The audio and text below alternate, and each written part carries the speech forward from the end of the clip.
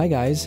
In this video I'm going to present you with the functionalities and workflow of FilmMatch, my film emulation PowerGrade. The PowerGrade has been developed for over a year, profiling true film stock, the Kodak 50D. And since the journey of film profiling never really ends, I recently updated it to make it even more accurate. It's super easy to use and it delivers very organic results. I've been using it on every single project ever since I created it, and it renders amazing skin tones and all the film-like characteristics that we love. And now, let's jump in DaVinci Resolve to show you. Here we are in DaVinci Resolve. We got footage from different cameras. We have ARRI Alexa, we got Blackmagic 6K, Sony FS700, and Blackmagic 4K footage. Each clip has been duplicated, so we have one version of the clip going through a proper Rec. 79 conversion with the ARRI Alexa LUT, and this for every clip. And the clips that are not ARRI Alexa have been, for example, the ARRI raw files have been debayered into ARRI White Gamut 3, ARRI Log C, and then we have the ARRI LUT conversion LUT applied. While for the clips from Sony, we have a color space transform that goes from Sony sgamut3.cine slog3 to ARRI White Gamut 3 ARRI Log C, and then we have the ARRI LUT applied. Okay, so we're going to take a look at what the film emulation does and compare it to the standard Rec. 79 conversion. So let's apply the PowerGrade first on our Isabella and the color chart to see what it does. Okay, and this is what the PowerGrade does straight out of the box. We have the Rec. 79, and this is the FilmMatch PowerGrade.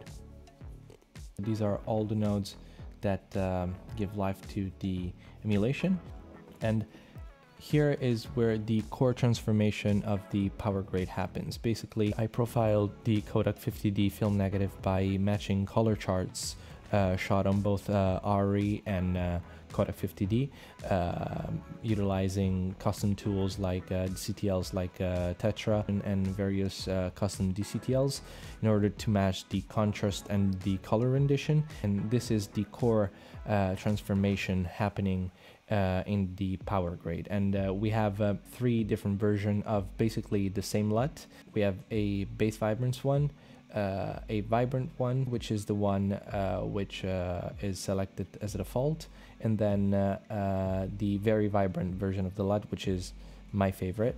Okay, let's just select the very vibrant one and compare it to the Rec. 79 version. And you can see that the colors are very saturated, but in a very filmic way without ever getting garish.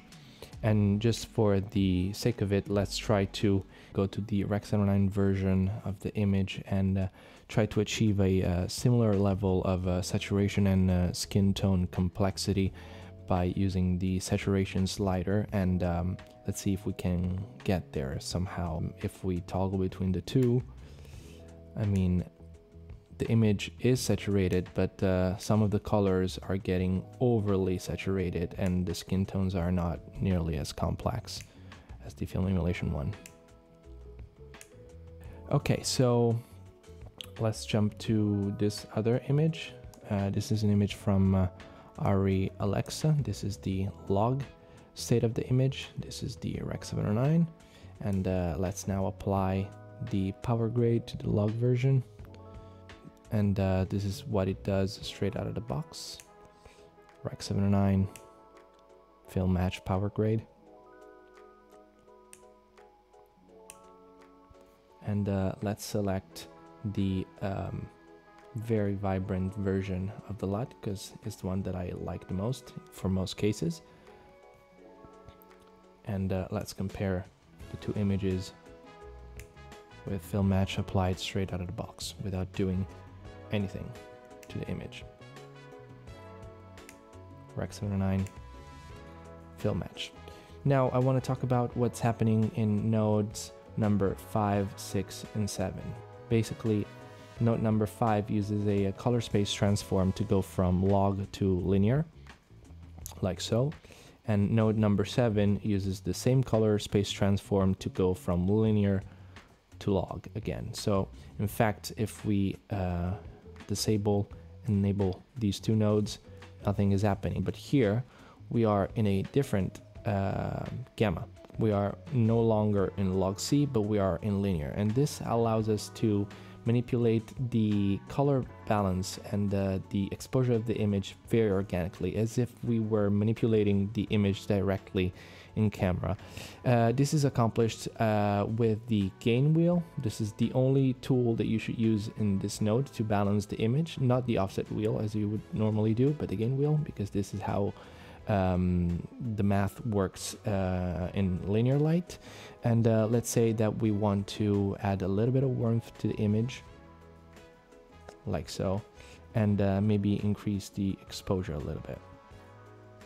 And let's go full screen, and before and after this slight adjustment, and it works very, very organically. And that's because it's been the image has been processed like this in linear. Let's toggle between the Rec. 79 version of the image and the film emulation, and it really brings the image to life, specifically in the skin tones that are way more vibrant and true to life, I would say. Rec. 79 FilmMatch.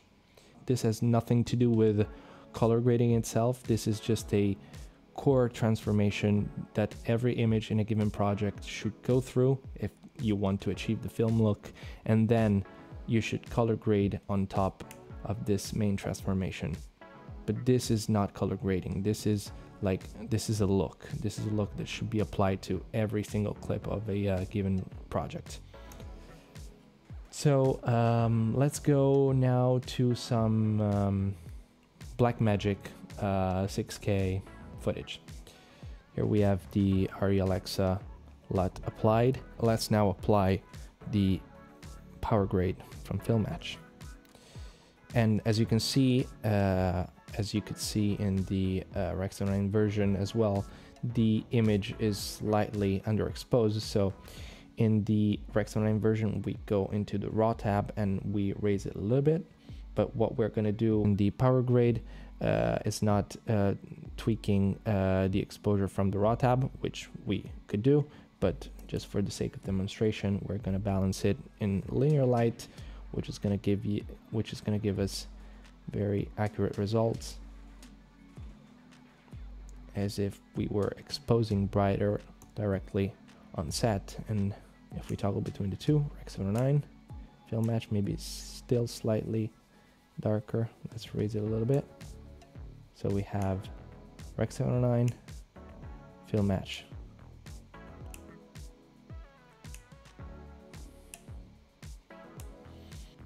Let's now go to some clips shot on the Sony FS700. Here we have the Rec. 79 version of the image, and let's now apply the FilmMatch PowerGrade. And this time we got to use the color space transform, which is the first node of the PowerGrade, because this is not ARRI Alexa footage, so we got to transform it into ARRI Alexa footage. And this was shot on Sony, so it is Sony sgamut3.cine slog3, and this is how the emulation should look. Let's just switch to the very vibrant version because I love it, as you could tell by now. And I want to show you one tool that is disabled as a default, but which is really, really nice, which is the highlight compression. So let's enable it, and to make it clear what it does, let's bring up the key output of the node, and as you can see, it compresses the highlights in a very filmic way. You can see. One other node that I like to use, especially in combination with the vibrant version of the LUT, is the high-low desat node, basically it desaturates the highlights and the shadows a bit, just a little bit, in order to clean them up.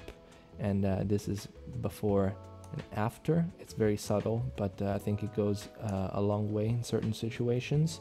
And let's compare the skin tones of the Rec 709 version to the film emulation version.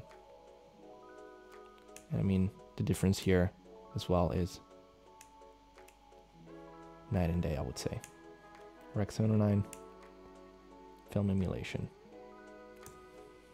Okay, so let's move on. And now I want to show you something very nice about FilmMatch in regards to overly saturated colors. Okay, so here we have this clip shot on the Sony FS700, which is clearly overexposed, so we're gonna bring down the signal a bit. Oops. Okay, to about here, I would say. Yeah. Okay, nice. Maybe too much. Okay. As you can see, the colors are very, very saturated, and the little girl's jacket basically punches you in the eye. And I want to show you how FilmMatch handles oversaturated colors, like oversaturation in general. So let's apply the PowerGrade. Clearly overexposed. Let's enable the color space transform. And okay, so then let's balance the exposure in this node as I taught you before. Let's bring it down a bit. And even if we apply the most vibrant version of the LUT, which maybe I wouldn't do here because the image is very, very vibrant already. See how the film emulation compresses the overly saturated colors, and the little girl's jacket doesn't punch you in the eye anymore, and also the reds in the background are very, very dense and nice. Oops. Before, after, before, and after, and also the skin tones are very, very nice. Without even touching anything in regards to color grading, we just adjusted the exposure. Just keep in mind this. Let's now go to this clip, which is Blackmagic 4K, and I want to show you the halation model that I use in the PowerGrade. Okay, so apply the PowerGrade. This has already been debayered to RE Wide Gamma 3 RE Log C, so we don't need the color space transform. And let's take a look at the halation. Okay, as you can see, the halation would appear at the contrast edges. So right here, you can see if I turn it on and off, it's a very slight effect because I like it like this, so this is how it's been set up. But if you want a more dramatic effect because you like it, then you can increase the selection in this node number 3 inside the compound node by making the selection slightly wider, and you can see that the halation starts to be way more apparent. In fact, if we disable it, enable it, you can clearly see the halation effect, which is very, very nice. Okay, let's now jump to the first image that we started the presentation with, so I can show you what the first nodes do, node number 2, 3, and 4. The second node mimics the modulation transfer function of film, which is a fancy term, but basically what happens in film is that the finest details in the image are slightly blurred, and this gives this renders very nicely the skin tones, and it covers up a little bit of the imperfection of the skin tones. And probably this characteristic of film is not there by chance, but it's there by design, because Probably the color scientists at Kodak and Fuji discovered that if you blur the finest details a little bit, then the image looks better to our eyes and the skin tones look better. So I'll show you what this node does. Again, this node blurs only the finest details, not the whole image. So you don't lose definition, but you only lose a little bit of clarity in those finest details, which is something that you would want if you want to achieve a nice film aesthetic. So let's switch the node on and off to see what it does. This is off, this is on. You can see a slight change. It's very subtle, so let's increase, I don't know if you can see it over YouTube, but let's increase the key output to 0.7 to make it very clear. This is a look that's more similar to what 16mm film would do if you increase it to 0.7, as it blurs the finest details a little bit more. Okay, you can clearly see it now. Let's move the arrow. This is more similar to what 16mm film would do.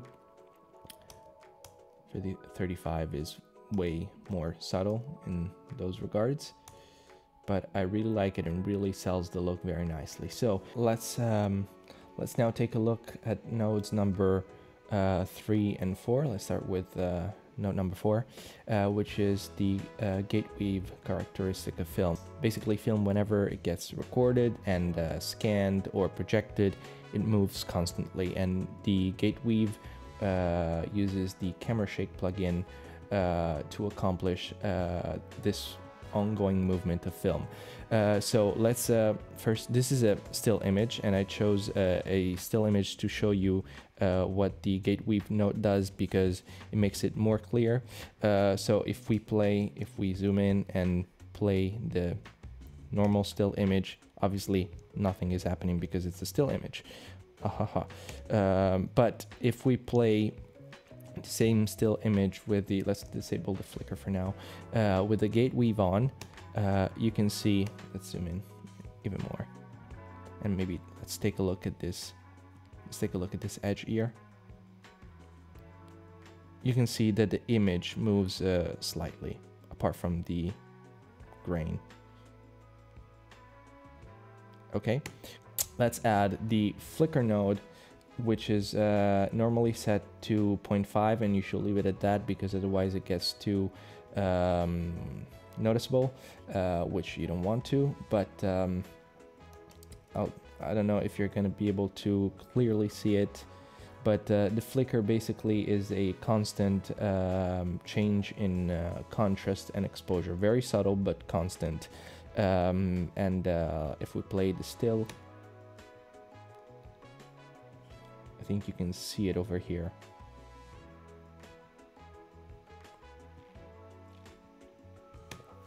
Okay, so then I really love these 3 nodes because it was something that was lacking in my film emulation before, and ever since I added them, it really sells the look apart from the contrast and color rendition of film.